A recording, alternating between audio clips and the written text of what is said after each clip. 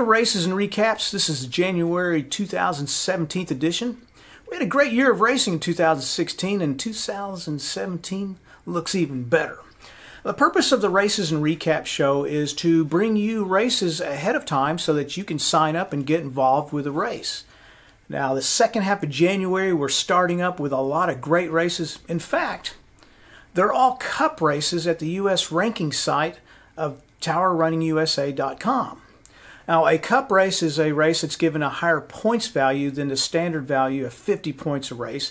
These are races that could be very competitive, very well-run races, and they've earned a statue of higher races. The top being the National Championship race at the Scale, the Strat in Las Vegas, and then each region has a points value of races from 200 points, 100 point, or 100 point, equaling up to 750 points per region.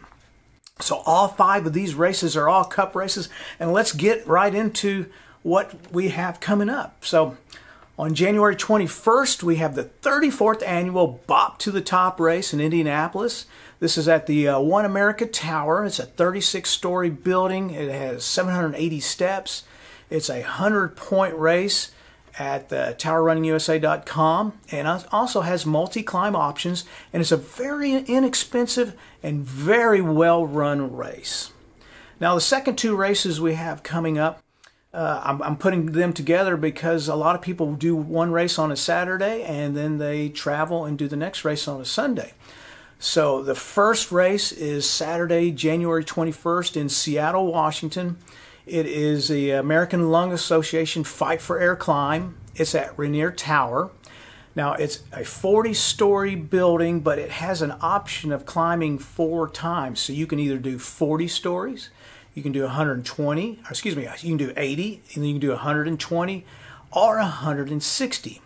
Now, this race is given 100 points at the USA, at TowerRunningUSA.com for doing the 4 times up the 160 stories.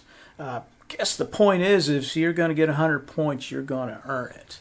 Now, what people have been doing in the past couple years is once that race is done on Saturday, they take the train down to Portland, Oregon, and they do another American Lung Association Fight for Air climb. It's at the Bancroft Tower. It's also 40 stories, and this race has an option of doing 40, 80, 120, 160, and if that's not enough for you, 200 floors. So that's 5 times up. And also, this is a 100-point race at the ranking site, but you have to do all 5 times up, 200 stories. So you will definitely earn that. Everybody that's done these 2 races the last few years really has a great time. I mean, there's nothing better than doing a race on Saturday and getting to do it all over again on a Sunday. Now, the next race we have coming up is January 28th. It's in Dallas, Texas. It's the Big D Climb. That's the Leukemia and Lymphoma Society. Now, this is at the Bank of America Plaza. It's a 70-story race. It has about 1,410 steps. Very well-run race. It is a 200-point race at TowerRunningUSA.com. And last year they had 2,100 climbers on the civilian side, and in a separate stairwell they had about 200 to 300 first responders and firefighters. And if you can't get to that race in Texas, well, there's another really cool race down in San Antonio. It's the 32nd annual Lone Star Tower Climb and Run race, and this is a very unique race because they have the wave starts and you run 1 mile and then you run right into the Tower of America's tower, 58 stories, 952 steps, and your time from the beginning of your mile run to the top of the tower is all combined and makes it one race. Very well run, and has been a very favorite race for people down in that part of Texas for years. Now on Sunday, January 29th, we have one of the favorite races in the country. It's the Aon Step Up for Kids race at the Aon Center. It's an 80-story race. It's about 1,643 steps, and It's a great race, and it's what's neat about this race. It's for the Laurie Children's Hospital, so you actually get to see a lot of kids climbing the race, and it's nice to see some young people taking an active part in their health. So, and that race is a 150-point race. It's a really fun race to do. So there we have it. We have our 5 races for January. Now we're going to end this show with one race in February. Now this is a closed race. You can't get into it. It's a very hard race to get into.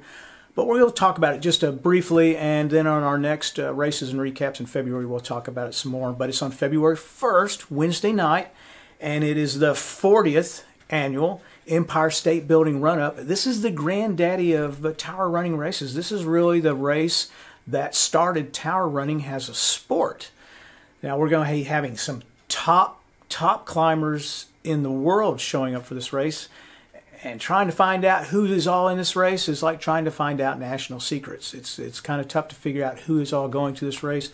Darren Wilson from Australia won it last year. I think he's going to be coming back to try to defend his title, but I think he's going to have some really stiff competition. And it'll be a fun race. It's on a Wednesday night, so all of us in the tower running community, we like to keep in touch on Wednesday night and see what's going on and see how the results come out. So there you have it. You have the January edition of Races and Recaps.